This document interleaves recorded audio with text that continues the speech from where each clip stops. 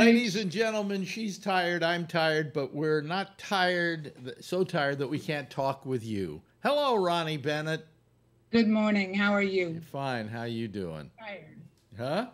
Besides tired. Besides tired. I don't know. I'm tired all the time, too. I think mine is a different reason than yours, however. Mine, I think, has to do with um, it's COVID related. Not that I have COVID, but that because of it, I've been stuck indoors But most you're of not it. alone. You can't complain if the whole world needs to I do know, it. but that doesn't mean I'm not going to have an effect of it.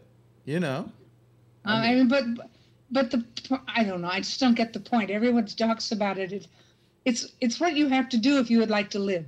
yeah, yeah. I know it's what you have to do if you want to live, but it doesn't mean that you're not going to have the effects of staying indoors for so much time. I mean, I've been out and Which is more than I've I've been. tried to take walks lately, okay, but prior to that, I hadn't been out in, 6 months. Just, I mean, except for a few excursions to go get provisions, but that's it. That's more than I do. I have everything delivered. Yeah. Well, we have most of our stuff delivered now. How do you, what kind of delivery system do you use? Do you have I friends? use Amazon Fresh. You do use Amazon Fresh. Okay. Well, because I belong to Amazon Prime, and if you pay, I mean, if you buy $35 worth of stuff, and whoever spends less than $35 at the grocery store, Right. it's delivered for free. Yeah. And you can pick the time. I rarely do it early enough in the day that I can get it delivered the same day, but I can get it delivered the next morning. Yeah. So I've done it 2 or 3 times. Everything has arrived. The only thing anything was wrong was a couple of tomatoes weren't quite as fresh as I would have bought them, but they weren't inedible. They weren't rotten or Right. anything. And and the selection is dismal. Um, but what do I eat? It's not a big deal. Well, I use Instacart because we want to shop from Costco and they go and pick it up and all of that. And what I find is the problem with not being able to go in and shop is especially where fruit is concerned. You don't know what it's like. If it comes to you. Lately, we've been ordering grapes, and the grapes have been terrific. But if we order strawberries, forget it. You know. Well, that's true. When you're in the store, you just get a choice to buy or not. Yeah. Sometimes you can kind of stick your finger in there and grab a grape and see how good or bad it is. It doesn't replace actually going out and shopping. But if you have to do this, it's okay. It works out fine. You know what it saves? It saves, what's the phrase for it? The stuff that you buy on the spot that you didn't plan on buying, they're not on your list. Just Right. money that way. Yeah, yeah, yeah. You don't get all the impulse buys as you're walking That's out the the word I door. was looking for, yeah. Years ago, I often said the only reason TV Guide made a living was because of impulse buying. It was always at the checkout stand. Oh, I forgot my TV Guide, and they Or, grabbed it. or the tabloids, it doesn't matter which. The tabloids, they were there too. Also, that candy bar you always needed. You know. Count on those candy bar things at the checkout Yeah. place. Yeah. I don't have nearly as much candy bar in the house now because there's no checkout Yeah, stand. there's no checkout stand. Yeah. Well, we make sure we have our enough of it. However, we do. Marjorie does go up to. We have a place called Stu Leonard's out here. Mhm. And they don't have them in the rest of the country, but we have them out here. And she goes up there with her friend. It's like a little path you go down buying stuff. You have to take this path, and she comes back with these link sausages that are just terrific. They're made by Stu Leonard's. And she comes back with these potato chips made by Stu Leonard's that are the greatest potato chips I've ever had in my life. They're huge, they're crispy, they're tasty, but you got to eat them within about 3 days, otherwise they go stale. So that's our shopping out of here. Yeah. I just, get what I need, and it comes once or twice a week. Really? So, how have you been feeling? I'm. I've had a bad week. A bad week? Yeah. Yeah. Yeah. I discovered. I think. I mean, nothing is ever going to get better in my life. Right. Right. We know where this goes, but I've discovered that for all of the an enormous number of drugs I take for different things, the most important drug is sleep. And over the past 10, 12 days, I've gone 3 nights, not all at once, but over that period of time, 3 nights without a single wink of sleep, and with drugs and everything. And I discovered that whatever else is going on in my body that needs treating from day to day, hour to hour, or whatever, it's the sleep that means everything. Yeah. Everything. Yeah. I think it also improves the efficacy of drugs. And one morning I got up and tried to stand up and fell back on the bed. My legs wouldn't hold me up. I had not slept all night. And it was like that all day, that I just could barely move. And when you're that tired, you don't want to do anything. You don't want to get dressed. You don't want to shower. You don't want to eat. You don't want to. Right. And you have to. You have to, or you're not going to stand up again, So in the last 3 nights, just jiggering around with drugs and what time I go to sleep and which sleeping potion I take or don't take, I've kind of evened it out. And for last night, I had a great night's sleep. I feel much better today. And I slept mostly the night before. So the thing I've learned is that it's all about sleep, number one. And two, whatever you thought yesterday was all about, different today. It's a different set of rules today. Yes. Yeah. But, by the way, I mean, this is, I took care of my mother when she was dying, and she didn't say much about what went on. She just never got out of bed. When I arrived, she went to bed, and she stayed there for the 5 months until she died. And other people that I've known, and also books that people write who are in my predicament. They don't tell you the real stuff, this real day-to-day stuff. Yeah. And I would appreciate, not that it would have been the exact same for me, or what goes on with me would be the same for you or anybody else. Right. But you get a general idea that, this is not what life was before.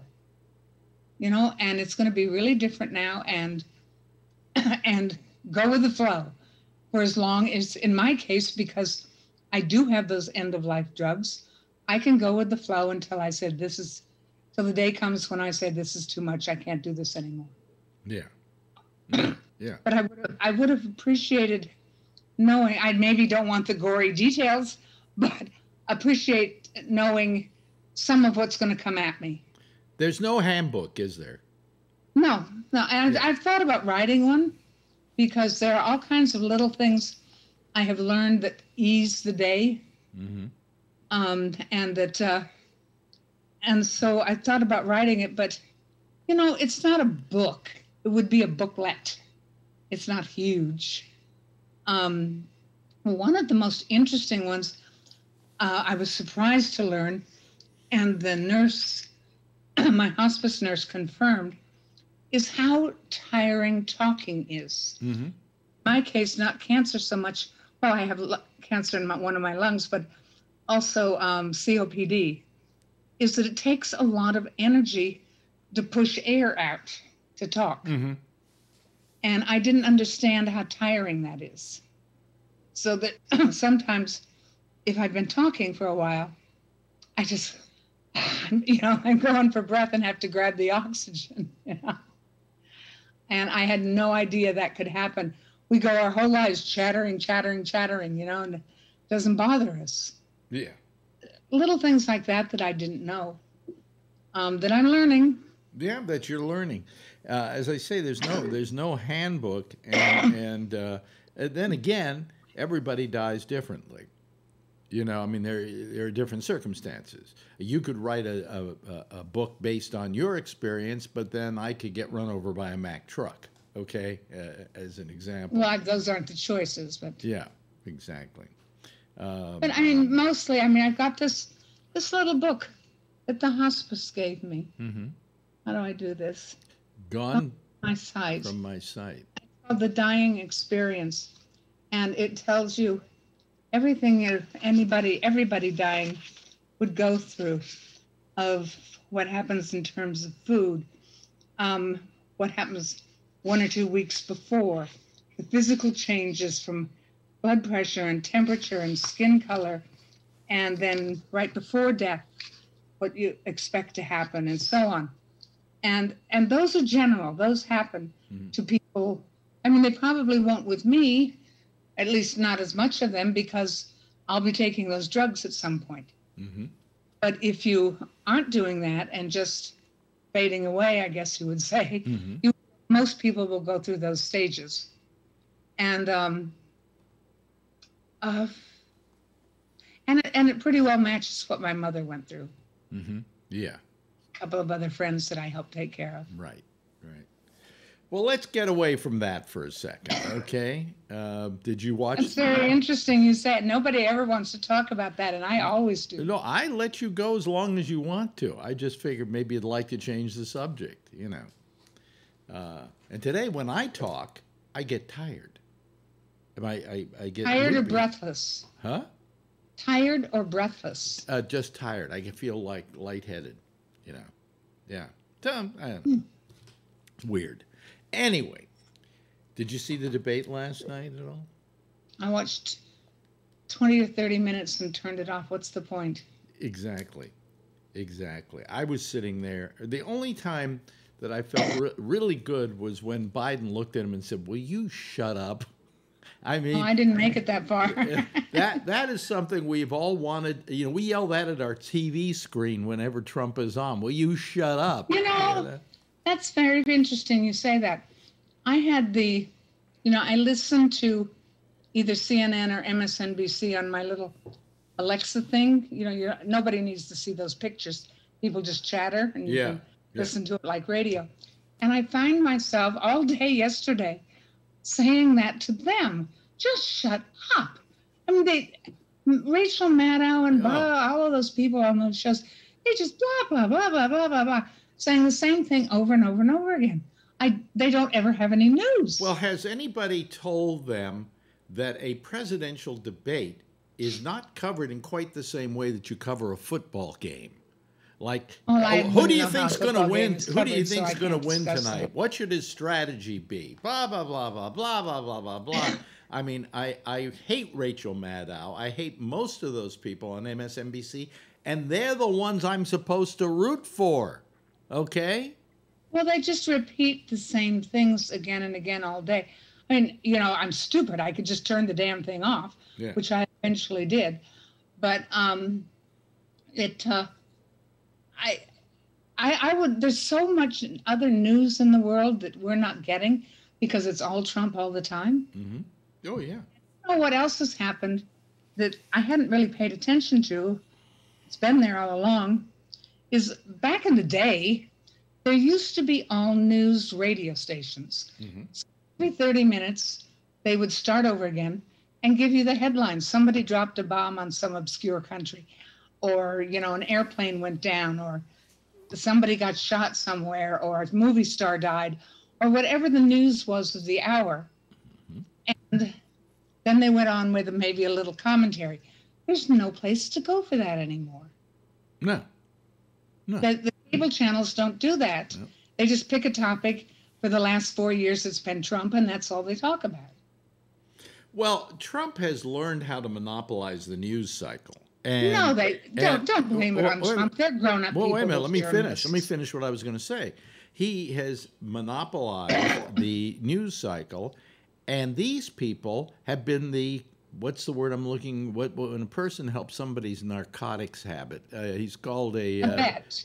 Well, he abet. They've been abetting the whole thing because they're they're encouraging him. You know, they're facilitating. But they're grown up. Yeah, they're grown-ups. They should know better, or their producers and their editors should know better. But they allow them to do all Trump all the time. And you know what? He has less to say than I do. And I don't have much to say these days. I'll tell you something. If anybody, when you say, well, who can we blame on Trump being president today? We could say, yes, it's the American public that voted for him and they can't get off the hook on this one. But also, MSNBC is a good example of why he got elected, because they gave him so much free publicity, he didn't have to buy time on their damn TV stations. You know? I mean, he knew how to manipulate them and play them like a violin, and they went right along with it. You know, it's I don't give him that much credit. I just think he babbles and people follow. He doesn't plan it. Well, I mean, come on. Everybody, nobody's going to avert their eyes from a car crash by the side of the road, right? But I think we're over the car crash about 3 years ago. Well, we should be. We should be, but are we? Yeah. I just don't care what he has to say. Every single morning, I've said this on this show before.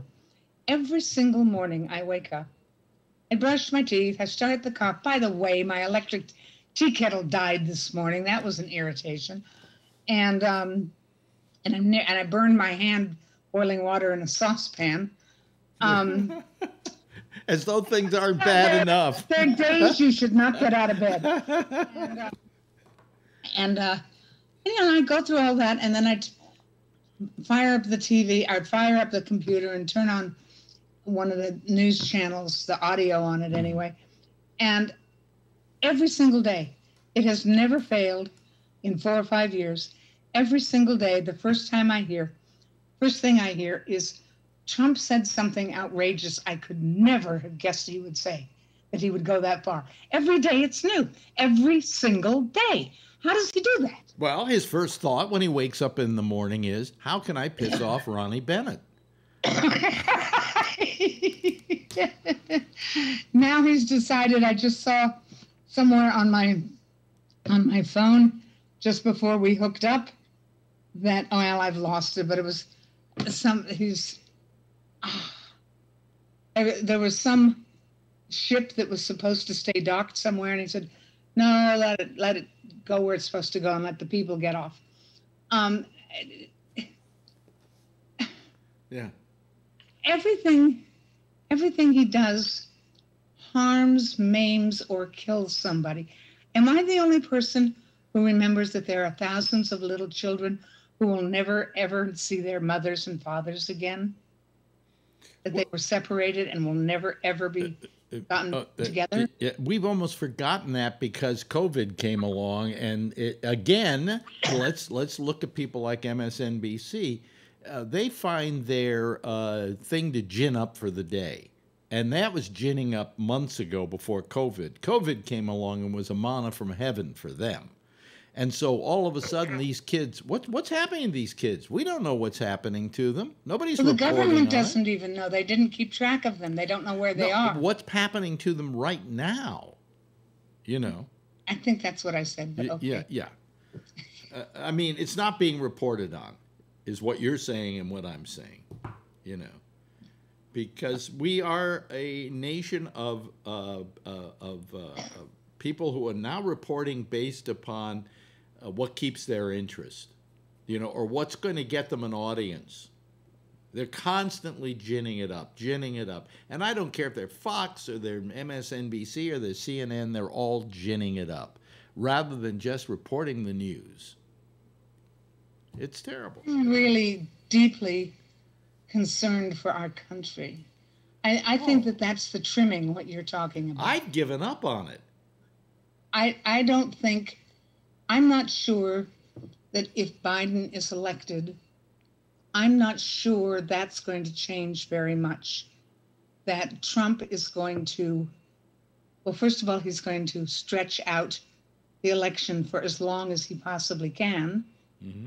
I think the way it works, I'm not certain, maybe you've read or know. I think the way it works, that if there's no definitive answer yet in counting ballots by January 20, that Nancy Pelosi becomes president. That's right. Is that right? That's correct. But I don't think he's going to let that go that easily. He will come up with something. Oh, he will. Yes, absolutely, absolutely. And he can go to this. And He can go to the Supreme Court, which is going to be loaded on his side. You know. So what has to happen on November 3rd is there has to be such a decisive slaughtering of his side that there's no way that he can excuse it. You know. So Alex, no jokes now for a moment, okay? okay. No jokes, no snideness, no, that's the way it is kind of stuff. What do you think? Who are the people who, no matter how much Trump lies, how much his lies are shown up, proven, Mm-hmm. no matter how nasty, mean, monstrous he is, there are all of these millions of people who can continue to support him. I read all those stupid psychiatrists. They don't know any more than I do. Nobody can explain it. The only way I can explain it is there's a whole group of people who are enablers. That was the term I was looking for earlier of Donald Trump. And those enablers are the Republican Senate. That doesn't explain it.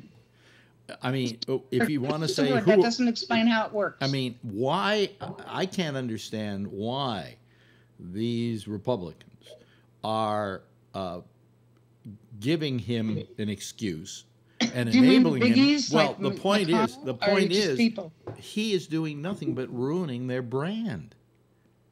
He is ruining their brand.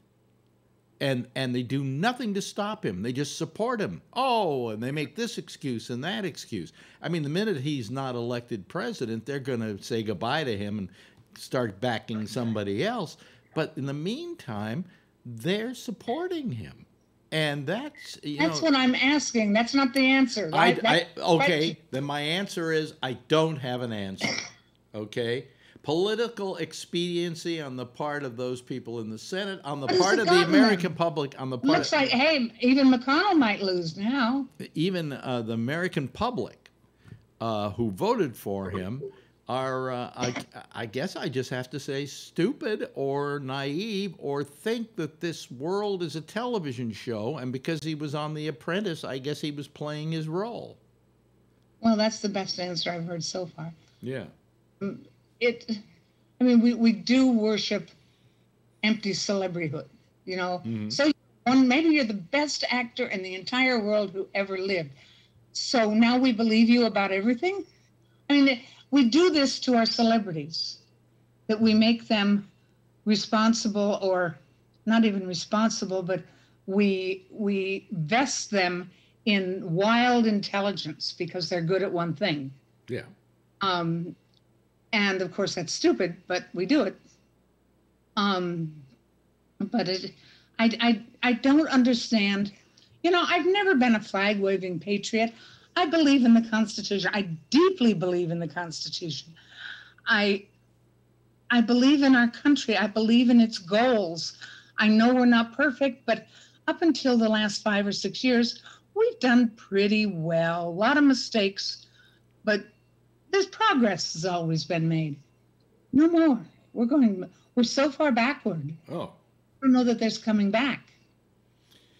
Yeah. I don't want to get back to where we were, we believe in each other. We believe in good and right and fairness. And I don't know how we don't seem to have any sense of that anymore. Can I ask you one last question, because we run out of time? And that is, you seem to be investing yourself in all of this, and yet you know that your time is limited. Why don't you just say to yourself, screw it, I'm not going to be here, let them sort it out? I do sometimes, but then I didn't even watch the whole thing last night. And I care, I really care. I can't change anything.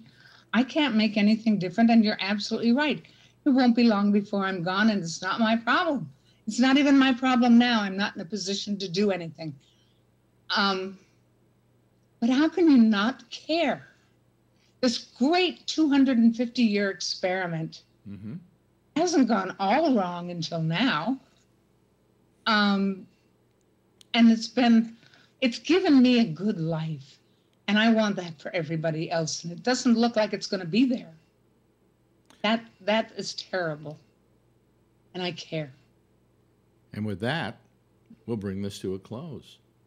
Thank you, dear. Ronni Bennett, you can read her at timegoesby.net. Thank you, dear. Thank you, darling. See you in Take a good couple care. of weeks. Bye.